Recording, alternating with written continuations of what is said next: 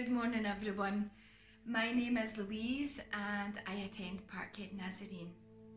So this morning I will be reading a psalm that has spoken to me specifically during this current season that we are in. The psalm I will be reading from is Psalm 116, starting at verse 12 through to 17, and I will be reading from the Message version. So verse 12 says, "What can I give back to God for the blessings He's poured out on me? I'll lift high the cup of salvation, a toast to God. I'll pray in the name of God. I'll complete what I promised God I'd do, and I'll do it together with His people. When they arrive at the gates of death, God welcomes those who love Him.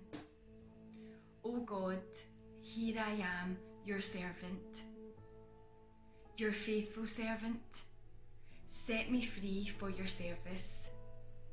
I'm ready to offer the thanksgiving sacrifice and pray in the name of God." So the history of who wrote Psalm 116 is unknown, and he is only referred to as the psalmist. What we do know though is that God saved him from a great deal of worry and grief. I wish I could sit here and say that during this time of lockdown I have never felt closer to God, but that wouldn't be entirely true. Instead, I have felt challenged and withdrawn, unable to shake the feelings of being disorientated and perplexed by what is going on in the world right now. And I'm certain that a lot of you feel the same way too. As each day passes, God has been revealing things to me about myself that I may not have dealt with had COVID-19 not happened. So verse 12 opens with a question: what can I give back to God for the blessings He has poured out on me?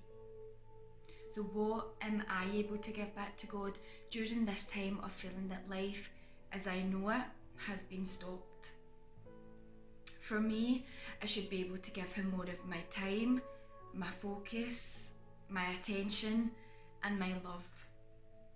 God has blessed me with an amazing family, a wonderful husband, a job that I find so rewarding, and most importantly, a relationship with Him. In verses 13 and 14, the psalmist makes three declarations. Number one, to lift high the cup of salvation, a symbol of an act of worship to God. Number two, to pray in the name of God, so uttering blessings and thanksgiving through prayer.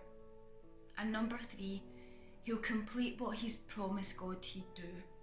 The NIV version says, "I will fulfill my vows to the Lord," this signifying a declaration to devote himself to the worship of God forevermore.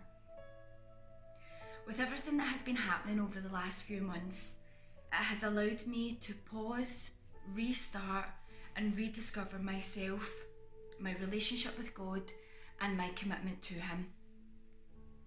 Verse 16 talks about being a servant, being a faithful servant for God.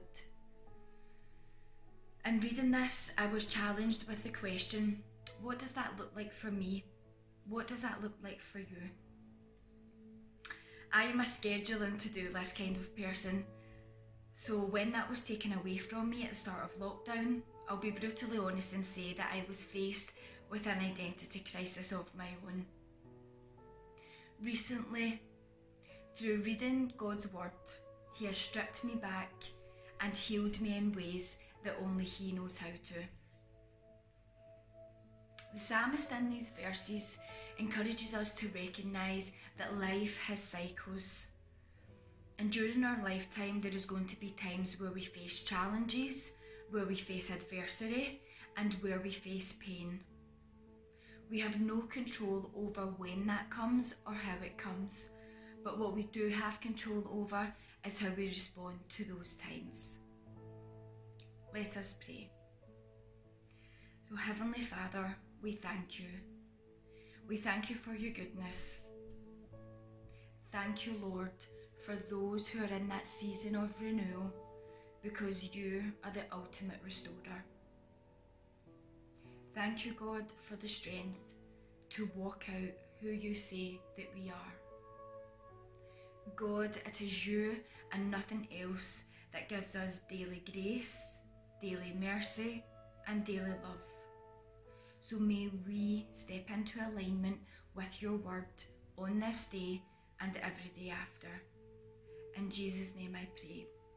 Amen.